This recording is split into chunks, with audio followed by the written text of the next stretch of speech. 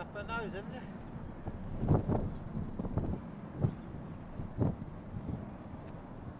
Molly, come here. Come here, Mole.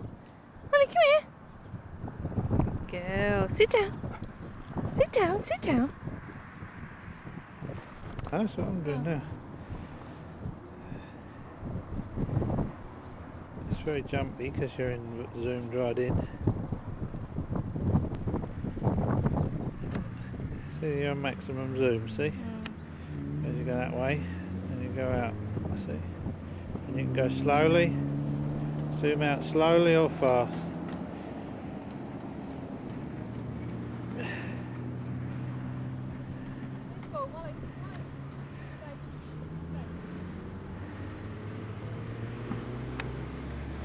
And you can have effects too. So let's have some effects.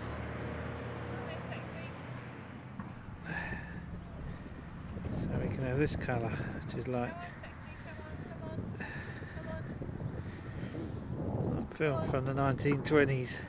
Small pants. Come on, come on, come on. Come on, come on.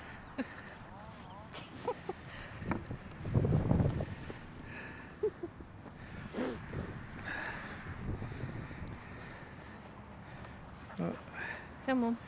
Oh, indeed, you can have black and white.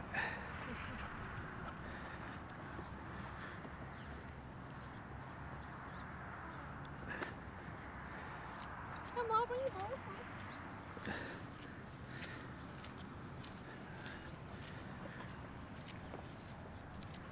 Sepia.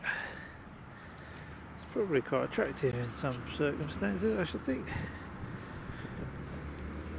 Not when you're jogging it about like that though. So I need a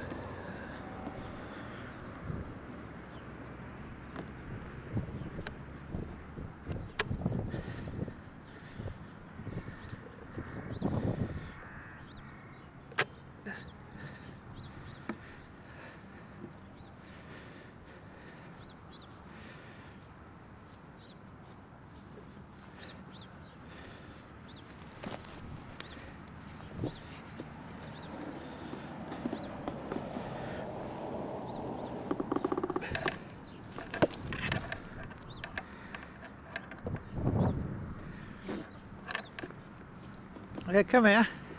Come here, Billy.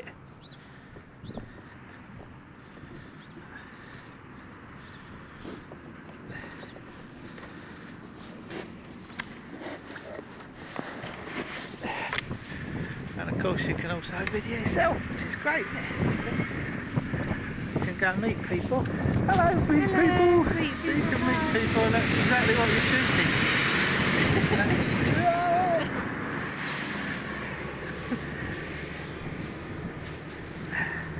Do you like your video diaries? Here we are out at the old Pripyat. We're a bit sad, aren't we? And there's our car there, get the car in the background. Come on, Molly. See, it's good, isn't it? So the picture automatically switches round as well. See, as it goes over the top, it switches up the other way at that point. How clever. Well, there we are then. And it's smelly.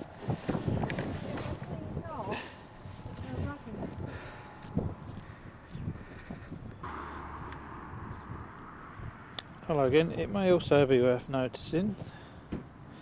It sounds like a moan. I don't think it's not meant to be a moan. But the porous pipe that's been installed and comes out into the road, you can clearly see that no water has come out of that hole at all, because you know, water tends to you know, leave evidence that it's run there, like a path will be cut. So there's plenty of water in this ditch which comes out of that pipe there, which may well come round from the other road, I'm not sure.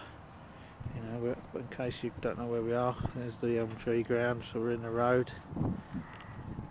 Zoom out, we're in the road. So there's the pipe that feeds a lot of water. The water is running there and running through and under the bridge and onwards.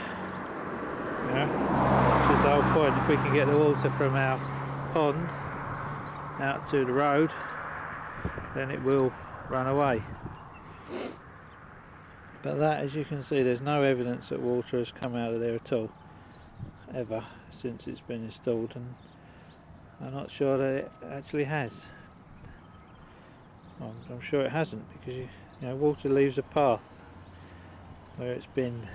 You know, you can clearly see where water has been, and there has been no water there.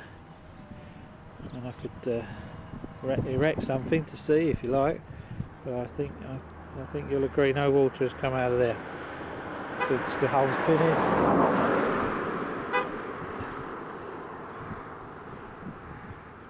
And this, by the way, is the final problem. The water, when it's raining hard, the water collects in the road. It runs around from the elm tree. It comes along this. You know, there's no gutter here. It comes along here, runs along here, and actually runs into the ground. So when it's raining hard, from both sides of the road here, you have a small river flowing along the road and into the ground, which is the opposite to what we actually need, obviously. Same happens from that side. The water actually runs along the road and down the side there and into the field.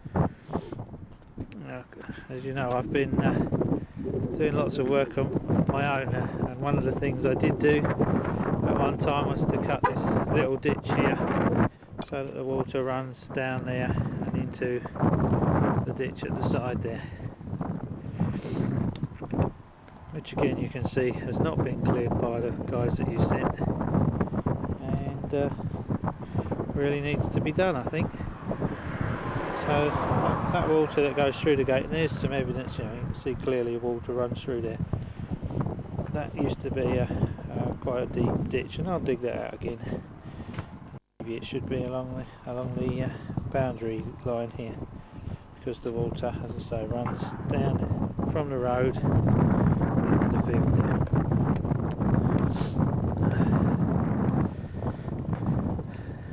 And we've just had some work done out here by the water board, and of course that's actually blocked up the drainage ditch there.